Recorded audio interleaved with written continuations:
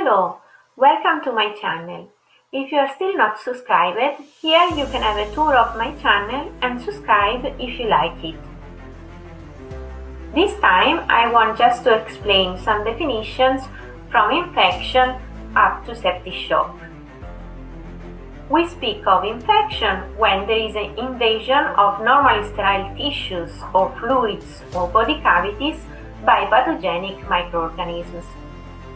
Sometimes, when there is an infection, an animal can develop systemic inflammatory response syndrome that in horses is quite frequent in case of endotoxemia.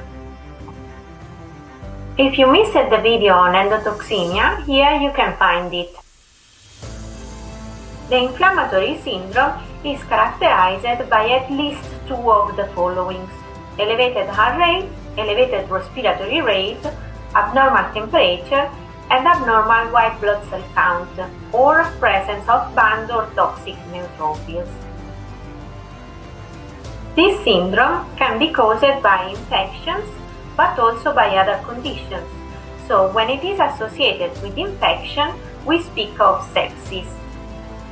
Severe sepsis is when the sepsis is associated with multi-organ dysfunction syndrome.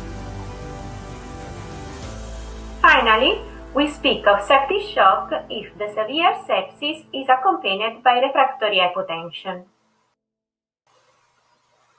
And that's all. Thanks for watching. Bye!